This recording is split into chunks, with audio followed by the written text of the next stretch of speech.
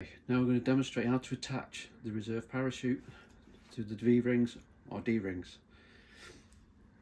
You lift the parachute up with the carrying handle. On the wartime one there is one carrying handle, on the later ones there is three. However, we use the one at the top which is nearest to put to the reserve handle. Pull the handle, don't pull the handle, otherwise the parachute will deploy. Now, we put this across and we attach the first hook to the D-ring or the V-ring. This allows the parachute to hang safely while you add extra equipment. It's also useful for when attaching the belly band, because originally the belly band went through the loops in the back, but we're not going to do that today. Now,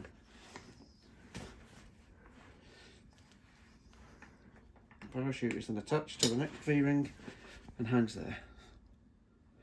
The belly band can then be placed underneath and tightened and put around. You may need help fastening the buckle. Unless you're well practiced like me, you can do it on your own. And that is how we put on the reserve parachute, and it will stay there. Taking it off, you lift it, you press down the button on the top and push down. And again,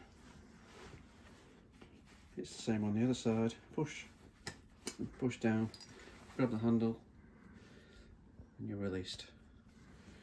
And taking the parachute off, snap, chest snap hook first, left leg, right leg, and then the parachute will fall off.